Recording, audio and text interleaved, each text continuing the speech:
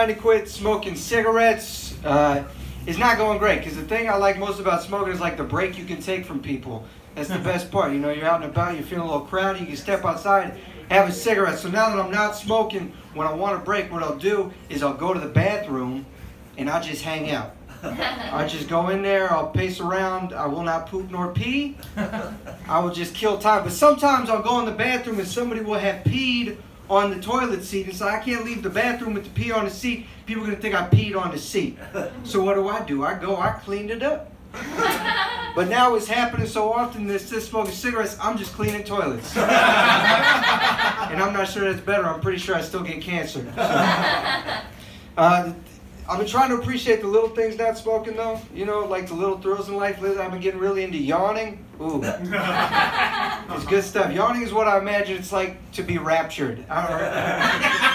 Or like beamed up by an alien. It feels cool. I think the coolest thing about yawning is just talking about yawning can make you yawn.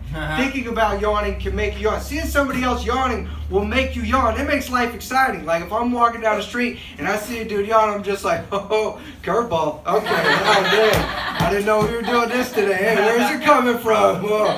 When's it going to get here? Maybe it's not coming. Whoa. Thank you, dude. Appreciate it. I like yawning. I like sneezing. Oh, God, sneezing. Did anybody else get hype when they sneeze? Every time I sneeze, I want to crack my neck and shadow box. It's invigorating. But what's really good, what's really amazing is sneezing in public. Oh, sneezing in public.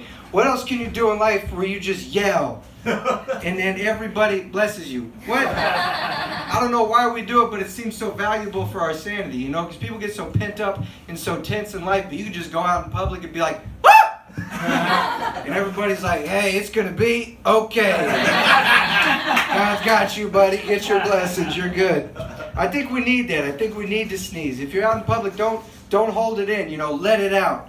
Really let it go. Because I got a theory that every serial killer is just one of these people that held in all their sneezes just like...